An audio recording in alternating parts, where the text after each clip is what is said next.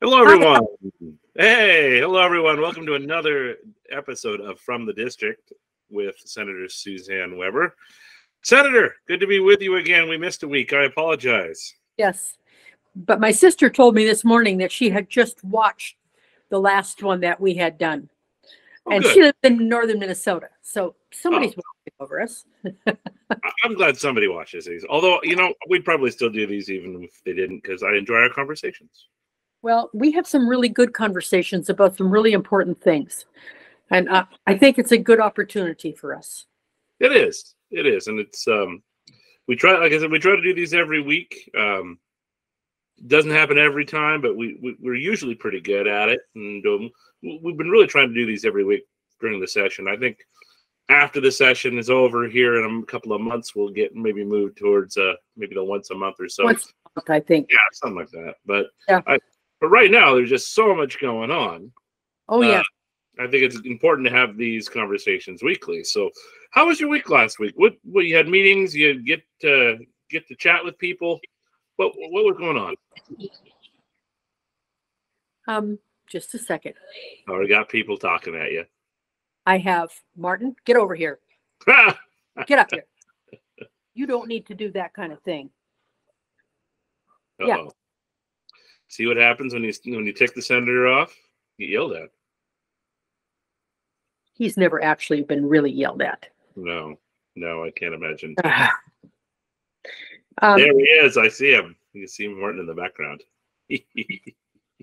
Little pill. Anyway.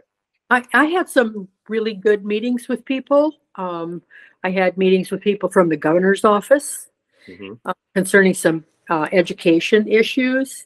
I had a really good group from Gresham coming in and talking about what they're doing with the homeless and kids that are having problems and rehabilitation for people on drugs and drug and alcohol counselors and providing activities for kids at times when they're probably out there getting in trouble. But basically, peer support as being something that is really important. I had, interestingly enough, I had both sides of the coin on the tobacco issue that's going to be coming for a vote. Right. So there's a bill in the legislature that would ban the sale of flavored tobacco. Yes. So that is a popular product amongst some. On one side, you'll hear that it's a popular product for those who can legally use it. The other side is going to say that it is an attraction to young people to have something flavored so that it tastes good. Because if you're just chewing or smoking non-flavored tobacco, it's a little less pleasant unless you've acquired a taste. Yes. However, you got to think about this in the way that someone who has a nicotine habit. Right. And if this is an important delivery system of nicotine, they are going to find a way, even if it's illegal. Now, there's a lot of taxes that are imposed on these products, and the state depends heavily on those taxes. Now, one person told me that there's a possibility that it could be $90 million in a biennium that the state would lose by doing this. But on the other hand, California, Nevada, Idaho, and Washington would be benefiting because people would be getting their products from them there. And the other thing is they may also be getting their products in the mail. And so we may be moving a lot of that product through the mail to be able to satisfy people's habits. Right. And so, I don't know. I'm weighing the situation both ways because, in one respect, it's also impacting small businesses. Right. So how are we going to do that? And there is a provision in the bill that would delay the implementation of it so that tobacco shops could divest themselves of their inventory. Well, divesting themselves of their inventory, but they're also divesting themselves of their profits. Right. It does seem like you see where they're trying to get to, but I do. It's not easy. It's not a simple thing. It's not a simple solution. No, there is no simple solution to this. And you've gotten quite a number of emails and calls about this, and meetings, as you mentioned, on both sides of this. And you're definitely giving a lot of thought. And you know, the thing that they always say about data and information, you can find data to prove any point that you want to point. Right. You know, prove. It's there. Both sides of the coin are adequately represented as far as data to support their point. Right. Well, that's definitely an interesting, and I'm not surprised you're getting a lot of folks coming over to talk to you about that. What else? Who else has come to talk to you? Oh my goodness! Or any fun meetings? Anything? Did you get to go to any receptions or anything like that? The fun being a senator. I did get to go to Coastal Caucus meeting, which is fun because you get to meet with the reps and the senators from the coast and talk about pertinent things. I did not go to any receptions this week because of other meetings that I had during the same time. And so I didn't get to do fun this week. Well, I don't know. Coastal Caucus can be fun. I would say it is not a caucus in a formal sense, perhaps, because there has not been one of those that I have attended that numerous swear words aren't dropped within the first 5 minutes. I mean, it's on the professionalism side, which it lets people let their guard down and be a little bit more genuine. We're talking now about having a reception for the folks in the Capitol in June, which would be fun. And we're also talking about an economic summit for the coast that we would also sponsor. And, you know, we're talking about when and how. And, you know, in the past, the Coastal Caucus has done that at the casinos. Right. And so, you know, we're just started the conversations about what it would look like and when it would be. But they were very important when the Coastal Caucus did them in the past. And we feel it's something that ought to start again. Yeah, they were definitely the thing to be at in terms of public policy on the coast. Got people from North Coast, South Coast, Central Coast, brought them all together of all parties too. It was really popular amongst city leaders and county leaders who are all nonpartisan. Right. Well, the county, some of the county commissioners in the southern end are partisan.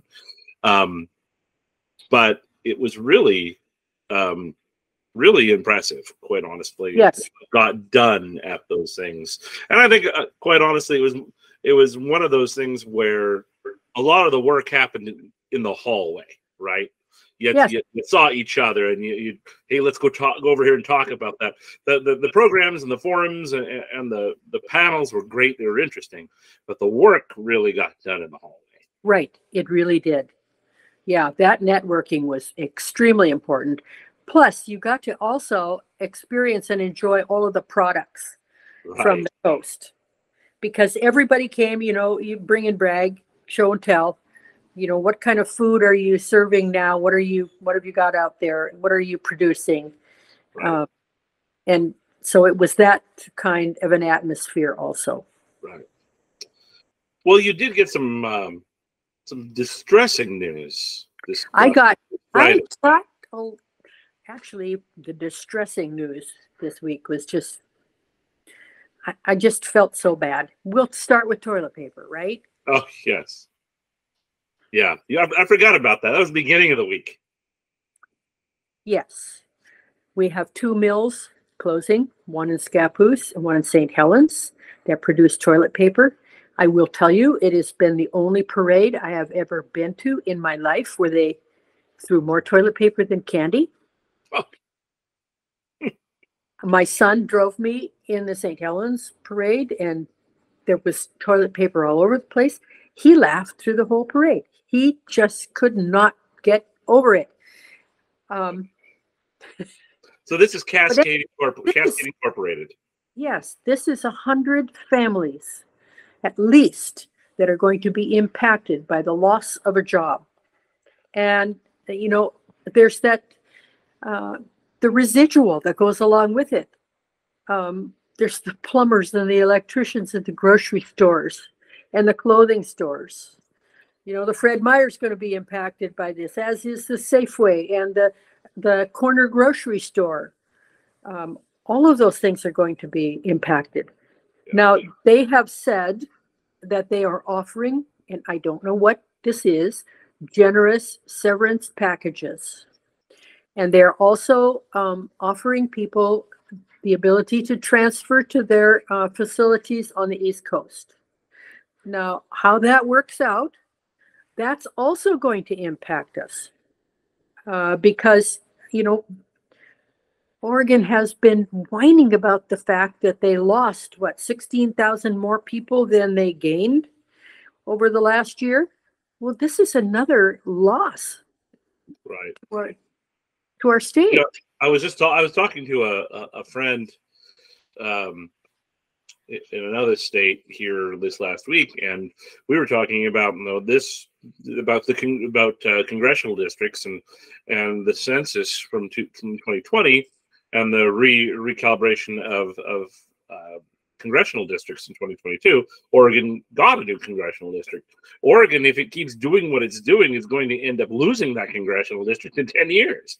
Yes. So it's a small number, but as you said, these families are facing a stark choice of being unemployed and losing their very well-paying job. This isn't, $20 an hour job. This is, they're not. This is $40, $50, $60 a job, an hour job. And, or saying, well, we're just going to keep our job. We're going to pick up and we're going to move to the East Coast. We're going to pick up and move to Canada. That's a terrible decision for one to have to make. But a lot of it has to do with the cost of doing business, right? Of creating business in Oregon, being overwhelming to these companies. This company comes out of Canada. They are very environmental friendly. They have followed all the rules, but the cost of the fuel to operate the plant. Right. And I wonder also, I mean, when your office reached out, and one of the things that the company said that was a real big deal breaker was the cost of natural gas. Natural gas. And I wonder how much, I mean, we hear just, unfortunately, our friends on the extreme side of the left just beating up on natural gas, saying it's terrible, we got to get rid of it. Well, it's not just what heats our ovens, right? Right. It's not just what we cook our scrambled eggs on in the morning.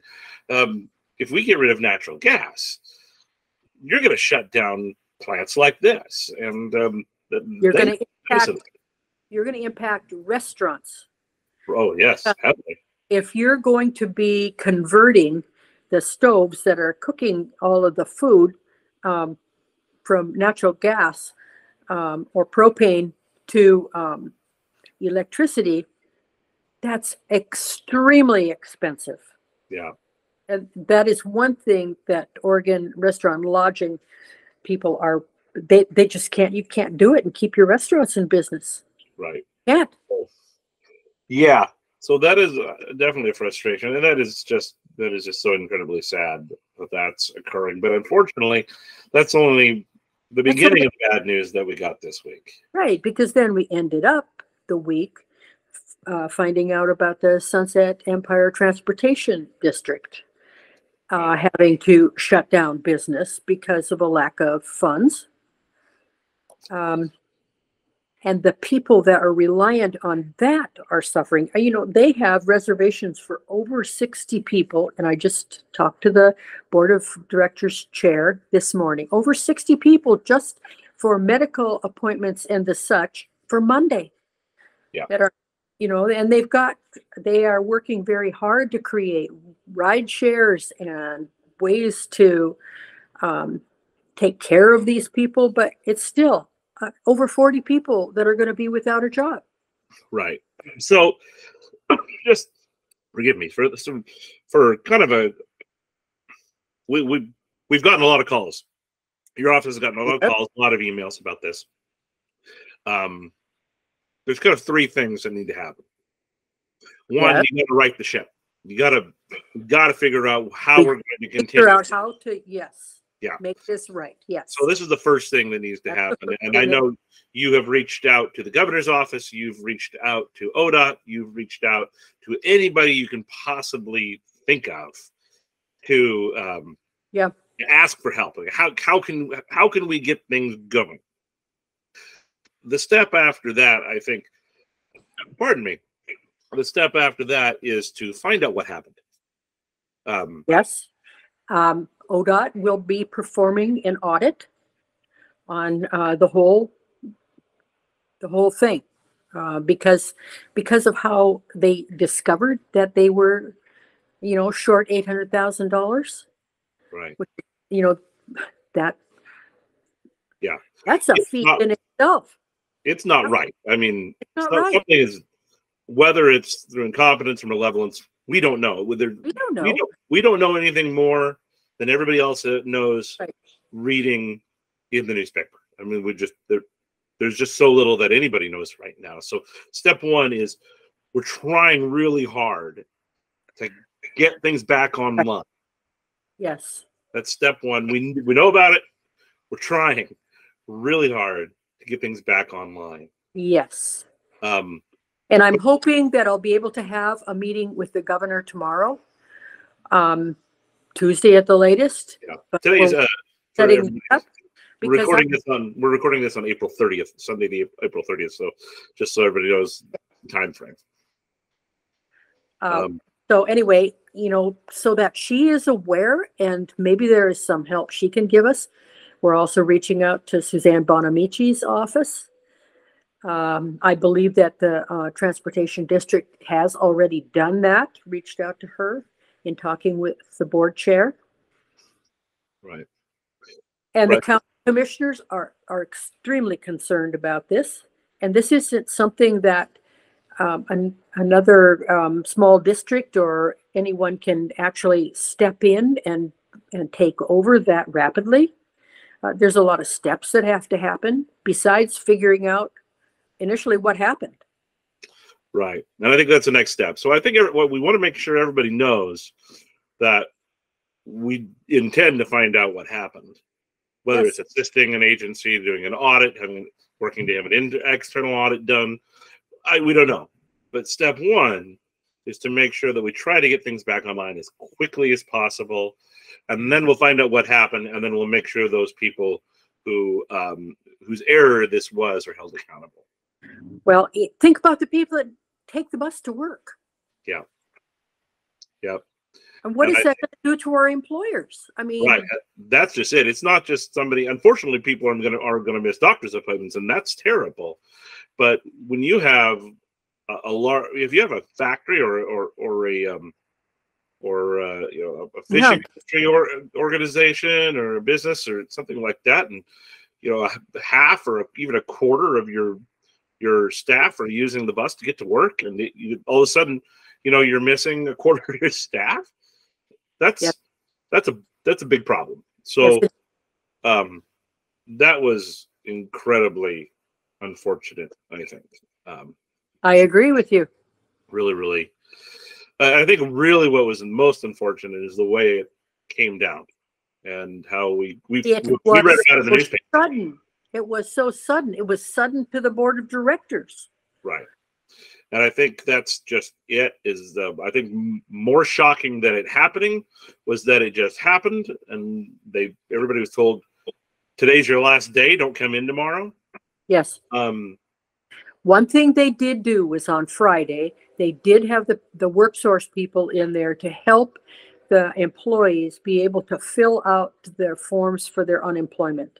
Right. Because they weren't able to get their full paychecks at the end even. Because they just didn't have the revenue available. So there's about 50 employees right? Around Yeah, 50. between 40 and 50, right around in that number. Yeah, so just the direct, all of a sudden you got 50 people Right. out of jobs. Not to mention the people who use that service to get to work now either can't get to work, or I mean, the ripple effect is just Right. phenomenal. And, then there's the uncertainty of the ride share. Okay, who are Right. you sharing rides with? Right. Are you vetting the people that are taking over some of these things? And we don't know. Well, maybe they are. We don't know any of that right now. But your office is working to help right the ship. Yes. I know the county commissioner is very concerned, and they're have stepped up and said whatever. I know they're going to offer technical assistance in any way they can. And we'll be working with the governor's office to see if she can offer any help. And then, we want everyone to know that people will be held accountable for this. But step one is to make this hurt as few people as possible right now. Right? Yeah, last week was rough. It was a rough week. Outside of the legislature, I mean, the legislature is rough enough. But I know. Oof. I know. I had a remonstrance on the floor concerning the mills. I was just couldn't believe it. Yeah. That really hurts communities too. I mean, it's beyond. Yes, it does. I remember in Tillamook when we lost like an entire shift at the mill. I mean, the mill didn't close, but even just losing that shift had a remarkable effect. But there are a lot of our little communities along the coast who have had mills shut down. Well, we did have our shutdown at one point in time. When was that? Everybody. That was in the 70s, just before Hampton bought it. I was not here. I was a glimmer in my father's eye. Yes, you were. That's all you were. Yes. But I will tell you what that did to the whole community was devastating. Because, then they opened it back up and they just hired who they wanted, and they didn't rehire everyone that had worked at the mill prior. Right. And there was it was really sad, and it was really a time when we didn't know what was going to happen to our economy. We've gotten a couple of emails fairly recently that have essentially said, mills are going to close, get over it. Like, yes, we have, haven't we? No, we're not going to get over it. We're not going to get over it. No. Yeah, things change. We get that. But when you just say, like, the communities need to adjust and get used to it. No, they don't. They don't. Well, industries can shift and change, and that's fine. Yes. But just say, well, you need to get over it because your mills are going to close and your communities are going to be forever changed. No, that's why we fight. Exactly.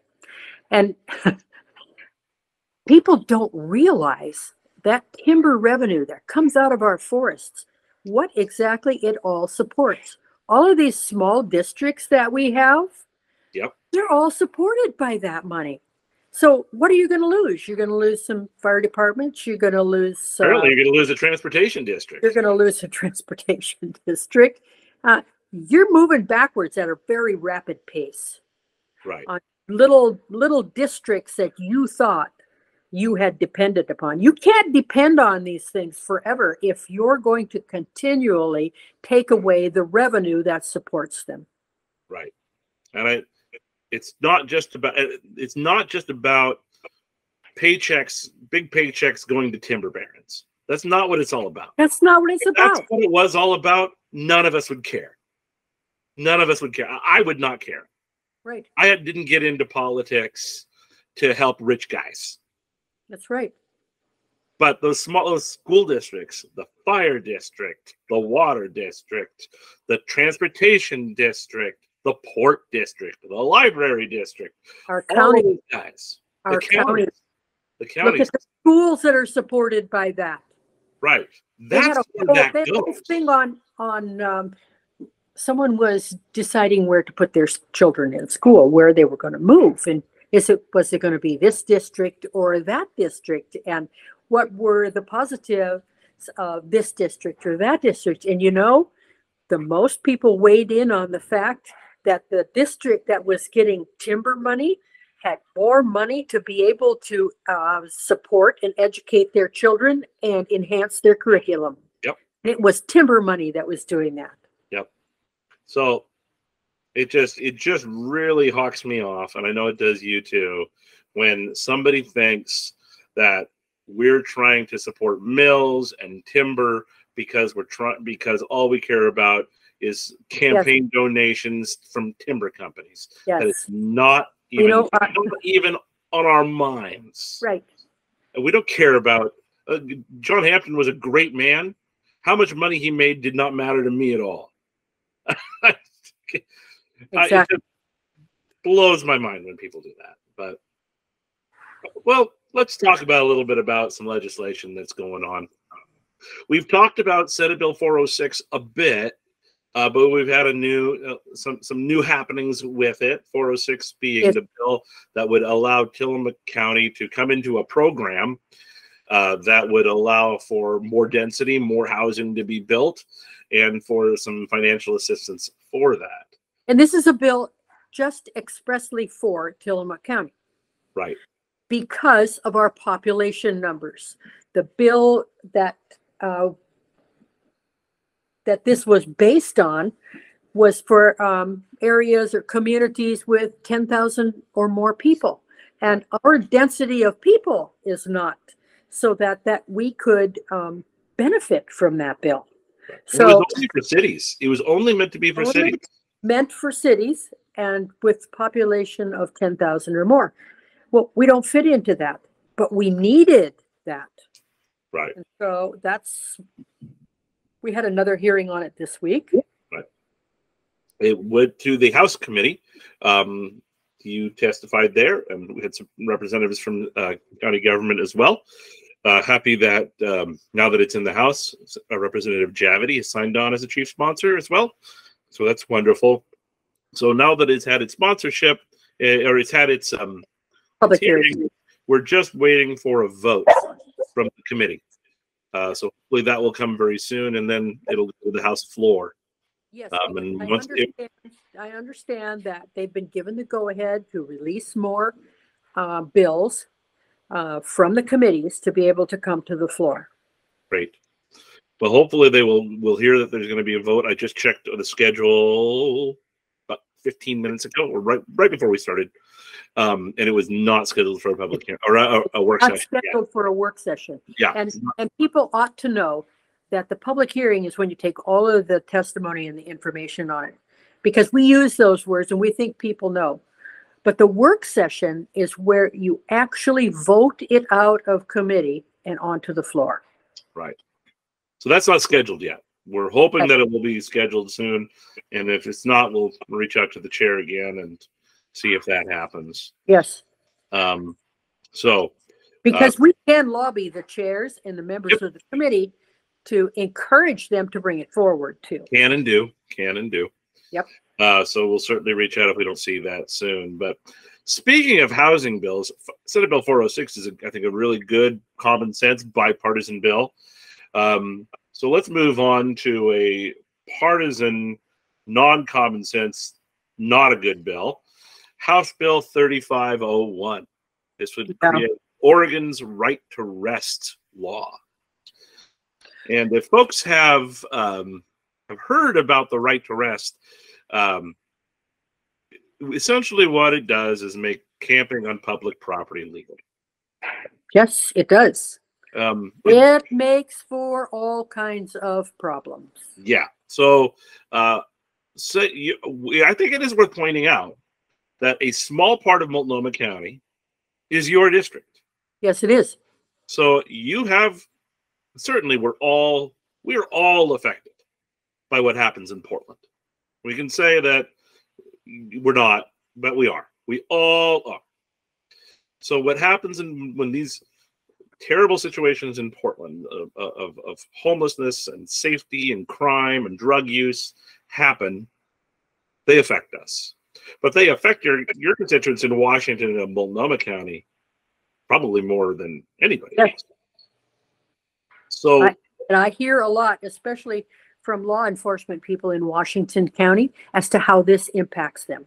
Right. And to Mayor Wheeler's credit and the city council's credit, they have started doing sweeps again. So when you have a large camp in a park, they'll give notice, hey, you got a certain number of hours to get out, or we're going to come in and we're going to kick you out, and you'll take all your stuff, but if you don't take all your stuff, we're going to haul it away. That would essentially make all of that illegal. The police would have no ability to stop this.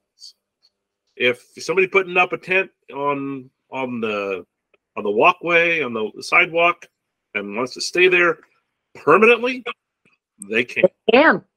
They can. And it just boggles my mind why anyone would think this is a good idea. Well, I think that people should really go on OLS and look at this bill up, and then go to the little tab that says testimony. Right. That they should look at the testimony, pro and con, and you will see that public opinion is not in favor of this.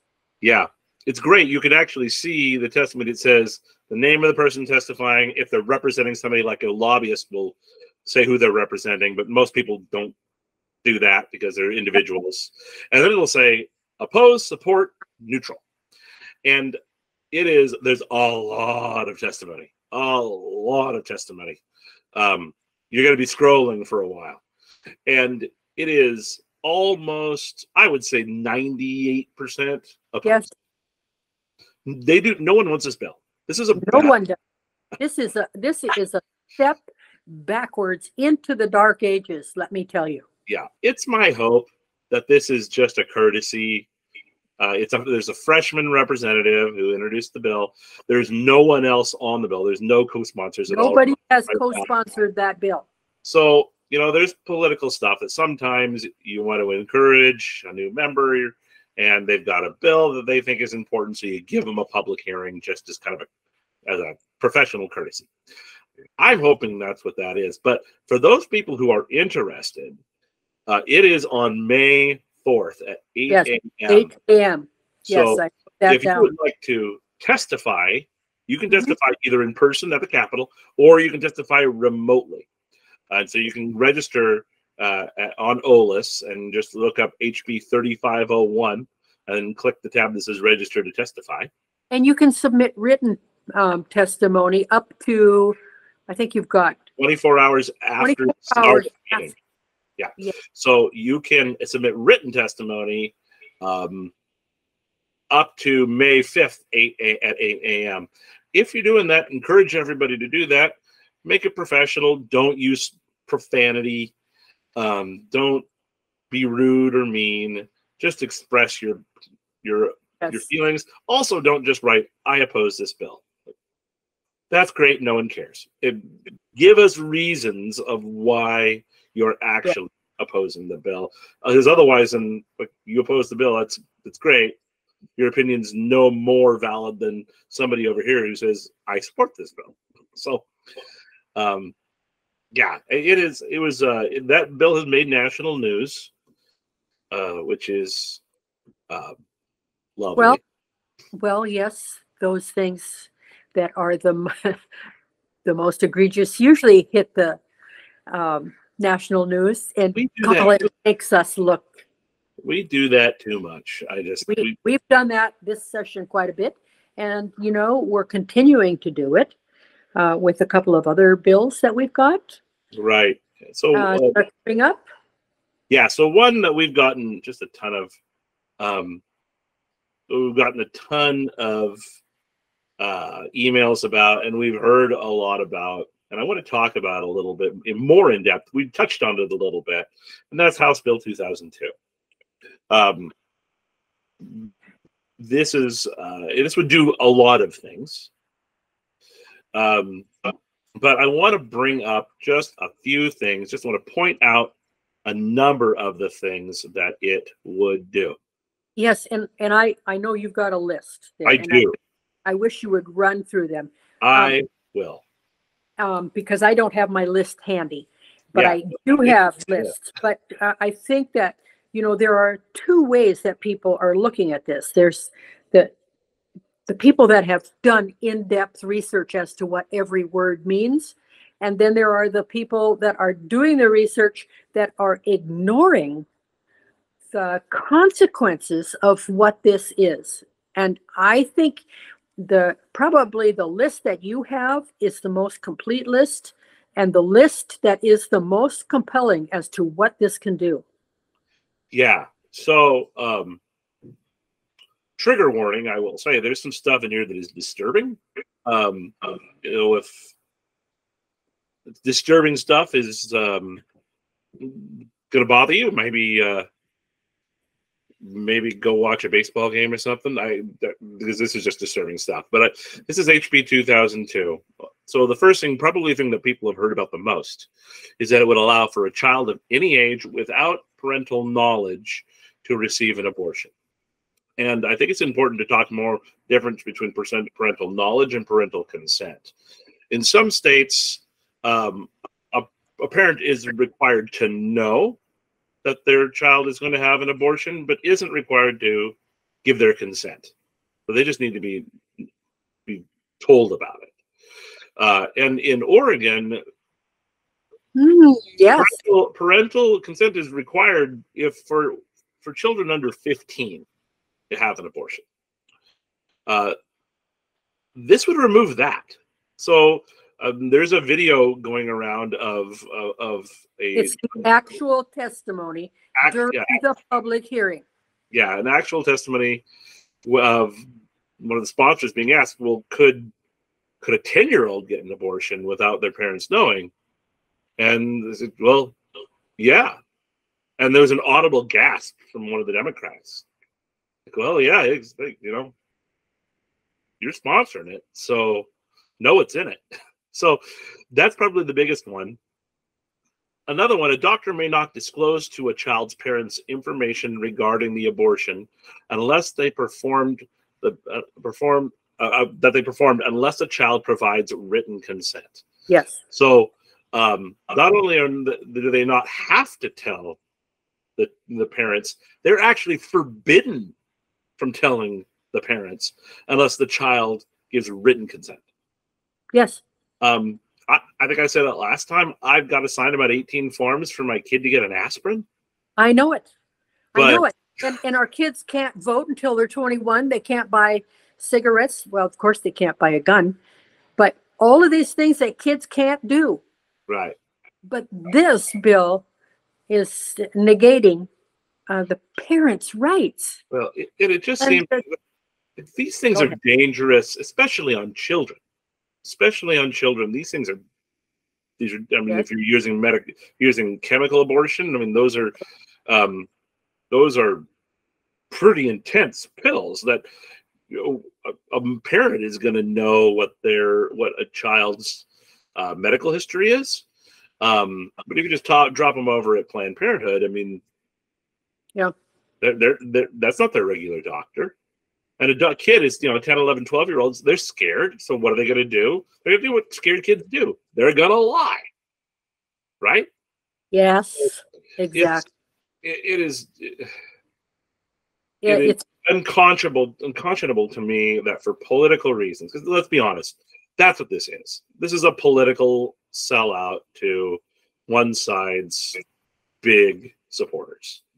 Yeah, and children are going to be physically damaged. And these are the same people who have advocated for so long for the fact that children are growing.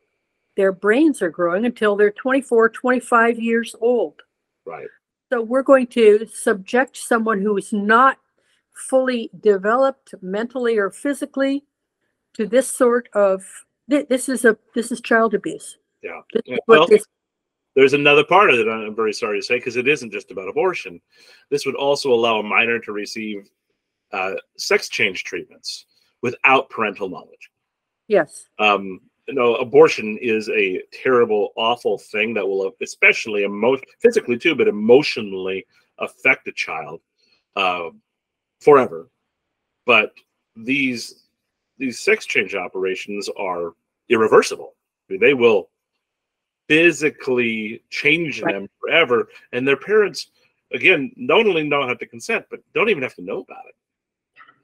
See, and here's the other thing: is the bill does not take care of the reversal.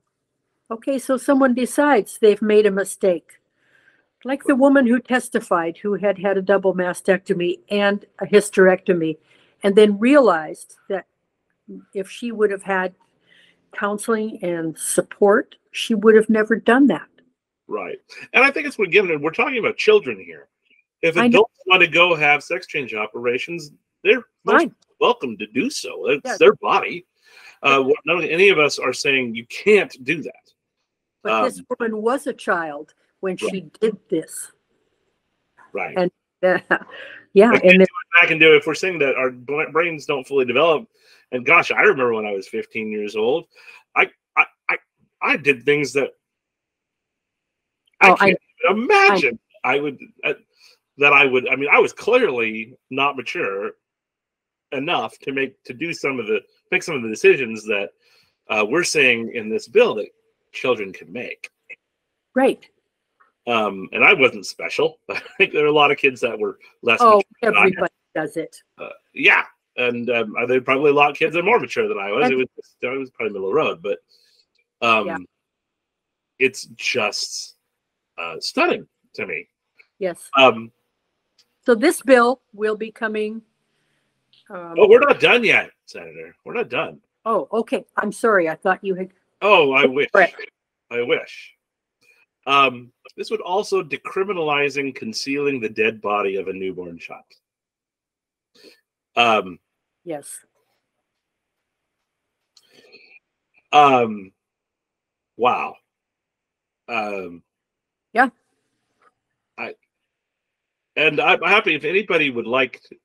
If anybody is calling me out on things saying you're making this up, I have a document that if you go ahead and email us over, or I'm happy to send it over to you, that has these claims and also cites in the bill where it changes. Where it is. So I'm happy to share that. I would also require Oregon taxpayers to be on the hook for abortions and sex changing treatments for non-Oregon residents.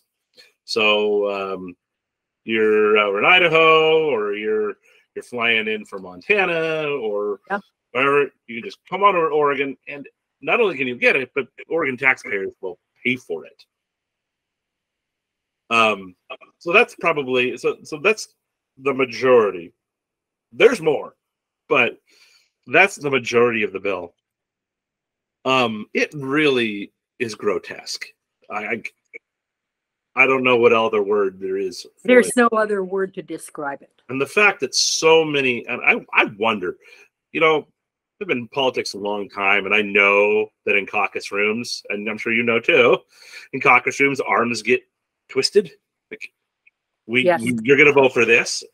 The number, I think it's every House Democrat has signed on, which is, I know some of those guys, like, personally. They're pro-choice, but they're not this. But are they this far from center? Well, personally, I don't know. But I mean, at the end of the day, personally, it doesn't matter. It's what you vote for and what you're supporting publicly. It just, I think, it makes them seem very, very weak. Like, I know they don't all believe in this. I know they can't. I mean, some of them are monsters, but not all of them. But when you look at what they feel is coming out of that bill, they're being sold a bill of goods too. Yeah. But I wonder, and I have no proof of this. It just is, I've been in enough situations around these sorts of things that I know what happens. how many of them are being told, hey, you're going to sign on to this bill, or those your bills are going to die. Those 3 bills that you are insisting that are super important to your district, they're not going to get heard. That happens. That happens more than we like to admit. And I wonder, and I'm trying to give them the benefit of the doubt, because that's the only way I can think that some of these people who I think are genuinely good, upstanding people would sign into something so utilitarian, eugenic, and disgusting. Yes. I mean, that's the only thing I can and I'm not saying that's good or that's a excuse. It's not. It's terrible. But it's better than actually believing in this stuff being a good idea. So it's very sad. So you'll be fighting this bill. Yes, I will be fighting this bill tooth and nail. Yeah, I'll also mention there's SJR 33, which would send this to the voters. It would be constitutional. Would enshrine it in the Constitution. And as is Adam's opinion, I think that they realize that HB 2002 is unconstitutional, and so they're pushing this SJR 33 to remedy that. That's my tinfoil hat opinion.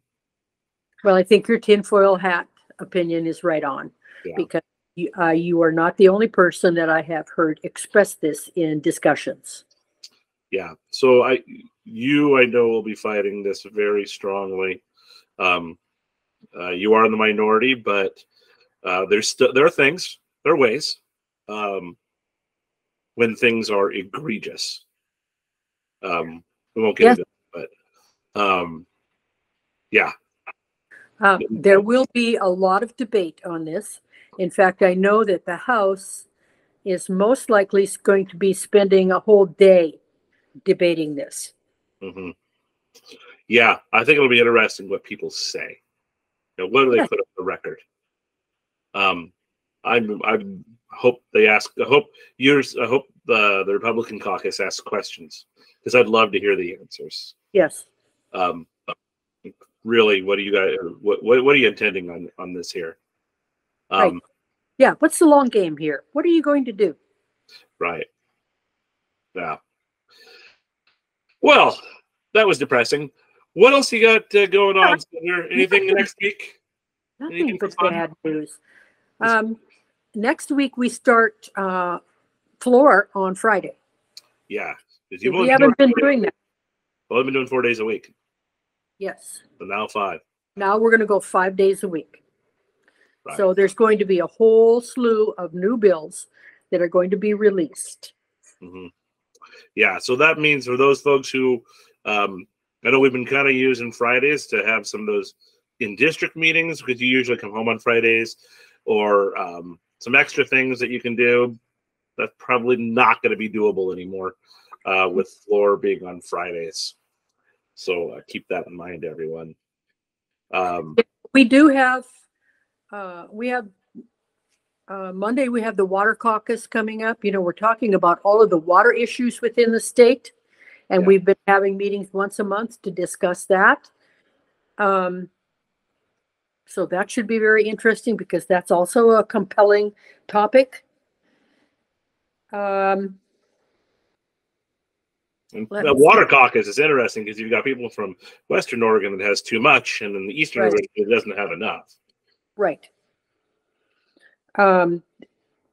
We've got, I don't know, I have to tell you that every day is jam-packed full. It is. It is. And I have meetings that are 15 minutes long, and I have a lot of them when I don't have floor. Yeah. And you also have, just because lobbyists are called lobbyists, they sit in the lobby, they grab you and want to talk to you as you're going from one room to the other. So even when you are, quote unquote, got some downtime, you don't have any downtime. I can't tell you the name of the couple, but I had a couple from Columbia County come and visit me one afternoon this last week that didn't have an appointment, but they just came in, and They just wanted to see what was going on in the Capitol, and they wanted to see what I was doing and how things were going. And they were just regular citizens, but they had come to the Capitol to see what was going on. And we had the nicest visit. Oh, good. The other visit I had, not this week, but last week that I didn't get to report, was the ombudsman for the elderly from Columbia County came and visited me. And I was able then to connect him with a gentleman in Scappoose that was having some issues in an assisted living facility that he needed some help with. And the other thing is we were able to get a nursing license taken care of for a gentleman who's moving here from Kansas, if you can imagine, and was having a hard time getting his license. And he worked successfully in lots of different places and had lots of positive recommendations. But because some of our systems and procedures in our state are so far behind, sometimes we have difficulties with getting people hired from other states because of how long it takes. Mm-hmm. Kind of interesting. Investigations take a long time. Hiring takes a long time. And each of our agencies are trying to rectify a lot of those things, but are having a difficult time.